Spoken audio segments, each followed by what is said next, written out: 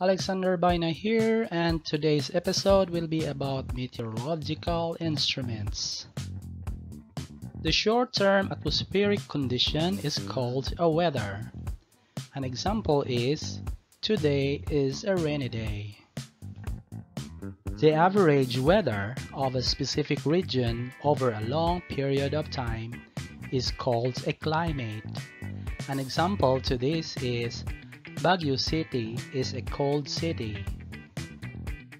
Atmospheric temperature, pressure, humidity, cloud cover, wind speed and direction, and rainfall are some of the atmospheric conditions that are measured by the different meteorological instruments.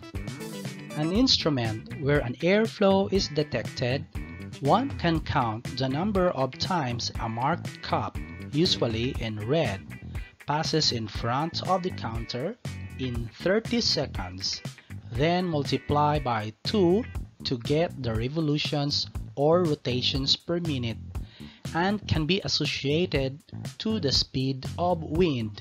Such device is called an anemometer.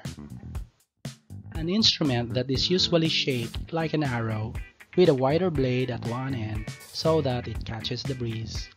This instrument should be placed in an open area where it can rotate freely, and it tells you the direction of the wind. This instrument is called a wind vane. Many weather analyses include the measurements of air pressure for pressure systems and frontal boundaries.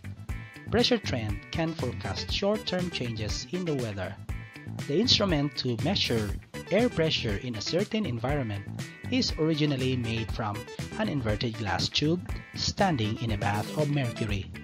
As air pressure pushes down on the surface of the mercury, making some rise up of the tube. The greater the air pressure, the higher the mercury rises.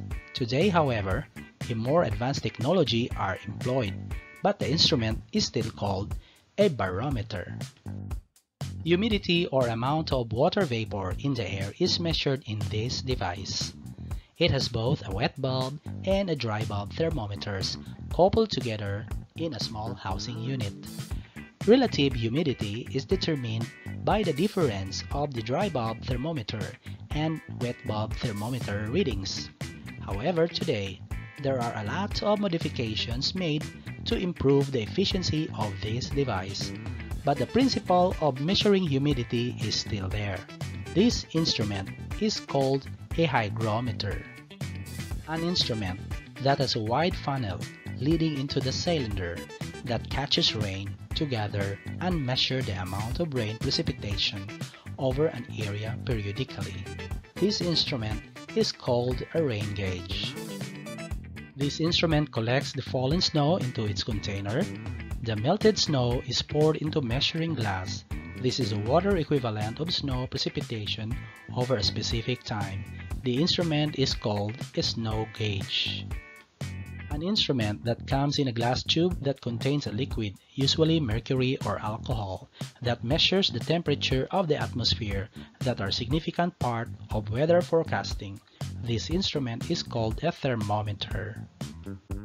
A radiosonde is the primary source of data above the ground, which measures pressure, temperature, and relative humidity. A radiosonde is attached to the weather balloon. An object that has been intentionally placed into orbit are called artificial satellites. There are two types of artificial satellites: dipolar orbiting, which is covering the entire Earth asynchronously, or the other one is geostationary. These are hovering over the same spot on the equator. A satellite that is primarily used to monitor the weather and climate of the Earth is called a weather satellite.